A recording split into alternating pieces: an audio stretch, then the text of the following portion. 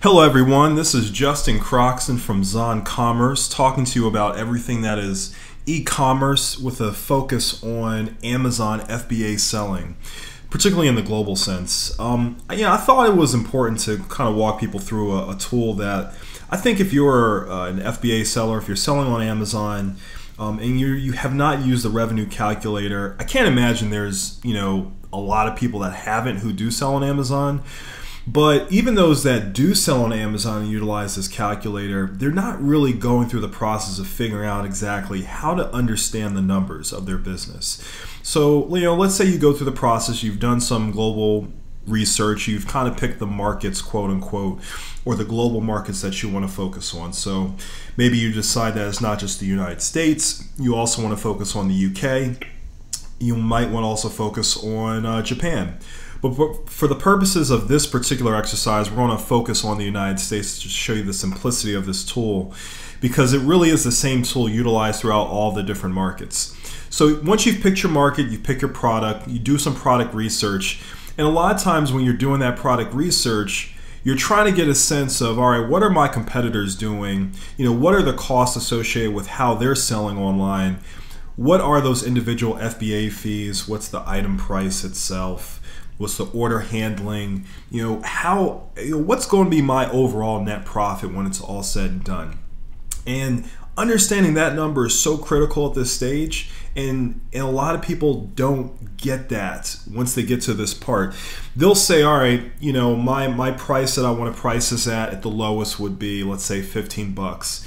And then they, cut out all the FBA fees, all of the shipping and handling from Amazon. And they see sort of the gross profit, but they don't factor in the unit price or the shipping on a per unit basis. And then they also don't factor in the promotions and all those other things. So I thought it was important to walk people through just this overall process of how to really get to the actual number of what you would make for a particular product. Now, in the past, what I've done is I've talked a lot about the travel industry. We don't have any travel products right now. We may in the future. I haven't quite decided. But I figured this might be an easy one because a lot of people, love the selfie stick. Particularly a lot of people overseas, for that matter. So that's actually a pretty good niche if anyone wanted to go into that area. But when we look at the selfie stick, I kind of did some preliminary research, and I went on here and I said, all right, the selfie stick. This guy has close to 3,000, they practically have 3,000 reviews, right? So let's say 3,000 reviews, and they're selling at a price of $17.25. That's probably on the high end because they do have 3,000 reviews. They're a pretty big brand, I would assume here. But then you have other folks that sell them for $9.99. You have other folks that sell them for $5.10. I would probably throw that's a little bit more of an outlier. I would say probably the number that you should probably look at would be 12 bucks. I'd say anywhere from 10 to 12 bucks is probably the way you want to go. So I might just want to pick a different product. I'm going to pick this product right here, the Selfie Stick iPal, and I'm going to come down here. I'm going to pull the ASIN number. And for those who don't know, the ASIN is the individual identifying number that is assigned to every single product on Amazon. Gives you all the information on that particular product. And so when we pull that information and we go back over here to the FBA Amazon calculator, we want to try a different product. So it says find your product on Amazon.com. And again, just to let you know, you can do this type of global product research not just in the United States, but also in Japan, Mexico, Germany, UK, you name it. This tool essentially can be utilized throughout all those different markets, which is great. So we do the search and we say, okay, we know that the price is $9.98. You're not fulfilling it, as a reminder. You are not fulfilling it yourself. You are getting Amazon to fulfill it. But for the purposes, we're going to still put that number in there so you can at least see the differences in the various prices and the cost that's associated with this item. So let's work our way down from here. So we're not even going to worry about your fulfillment. Just on Amazon fulfillment, you have your price at $9.98. So your revenue subtotal is $9.98. Then the minimum cost, or I guess the minimum I guess, referral fee that Amazon would charge on a product is, I believe, 99 cents. In this case, they charge 15% for all sales that you make. So if you have a $20 item, they're going to charge you $3. If you have a $10 item, they're going to charge you $1.50. If you're doing a promotion, they're going to charge you $1 or 99 cents, because promotions aren't free. They do charge a little something for selling the actual item itself. So you have the $1.50 there, right? And then you work your way down here and you say, okay, order handling, on average here in the United States, is going to cost you about a buck. Picking and packing, that's them actually, the individuals or the machines that they're using is taking the actual product itself. They're picking out the inventory and they're packing it for you. That's also $1.04. Then you have the weight handling. I believe the weight handling in the United States is the best out of all countries all around the world that Amazon does business in. So you have weight handling, which is at 63 cents, which is actually really, really good. And then finally, you kind of work your way down here. I wouldn't worry so much about inbound shipping. That's really not a number you have to worry about. But if you want to, let's say, for example, if you wanted to ship the product yourself to Amazon, you could factor that in. But I just do that on the back end. I don't even worry about putting those numbers in here. So you have inbound, you have 30-day storage. I wouldn't worry about that. This 30-day storage is incredibly low, so that's pretty marginal as far as I'm concerned. Prep service, don't even worry about that. That's not something that you have to be provided. You have to worry about unless you are getting Amazon to prep the items for you, meaning you are having them put the actual FN SKUs on each individual unit, and I believe that's 20 cents. But for the sake and purposes of this, we're going to assume that we're actually doing the prep service ourselves, or our supplier is doing the prep service for us.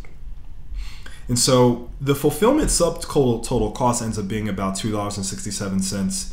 If you factor that into the overall cost of the $150 plus the $2.67, that gives you $4.17 is what it costs you, is the money that you're giving to Amazon for each sale that they make on your behalf on their platform. And so finally, the margin impact, the final number that you're going to get from Amazon, this is the number, $5.81, is what they're going to transfer into your account when it's all said and done. But you have to remember that it does not stop there. Yeah, you have that $5.81, but obviously we have to factor in our own costs associated with that item. So I don't know what the selfie stick costs. I have not done any research or contacted any suppliers, but for the purposes of this one, let's assume that the selfie stick costs you about $2.50. I think that's a pretty fair number. So $2.50, $5.81, which is the initial profit margin or gross profit margin, minus $2.50 gives you $3.31 is what you would make on each item.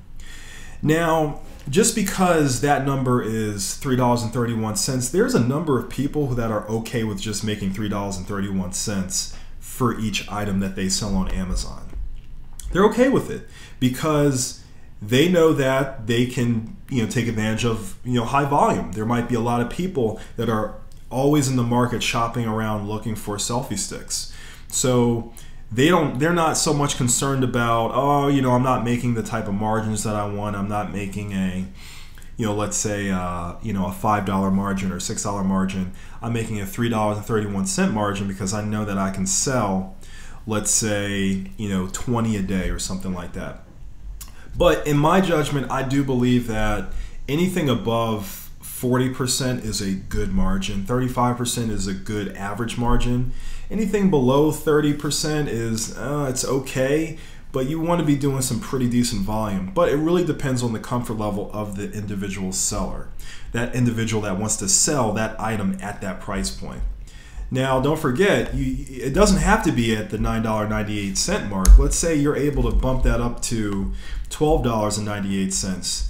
Then, you're in business. You're making close to $8.36 minus the $2.50, and your margins are a lot better.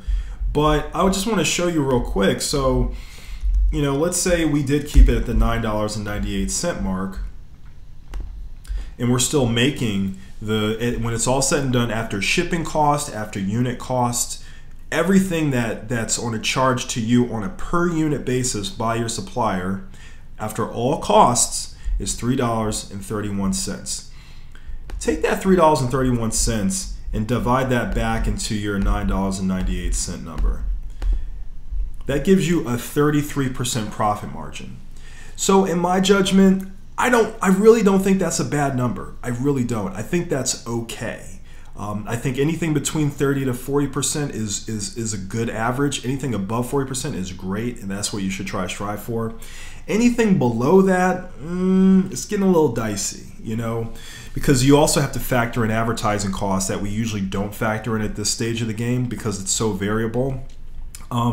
But, you know, these are the things that you want to think about when you're using the FBA calculator. I think personally it's the best tool that you can use to really get a true sense of what your actual costs are going to be when it's all said and done. Sometimes you may be doing product research and you may decide that you want to bundle something else with that. You know, you're going to have to factor that in. There's going to be an additional weight associated with that item. There probably will be additional costs, but you also might be to charge a little bit more for that particular item.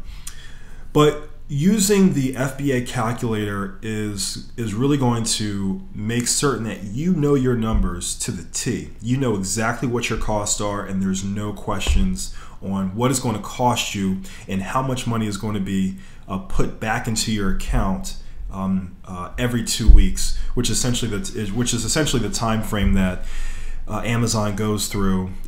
They essentially make transfers on a bi-weekly basis, essentially. So this was just an exercise. I just wanted to show everyone how to use this tool. It's very, very powerful. It's free. You do not have to pay for it if you are an FBA Amazon seller, or if you're a merchant seller. I would say it would behoove you to know this tool inside and out and to utilize it as often as you possibly can, so you know with a certain level of clarity exactly what your all-in profit margin is going to be. So for this selfie stick, assuming that we're selling it at $2.50, or not $2.50, but it's costing us, including unit cost and shipping costs from China or wherever we're sourcing it from, is going to, you know, cost us $2.50 minus the, you know, the $4.17. We're making the $3 and something. I think it was like $3.31 or something to that effect, which comes out to be 33% profit margin.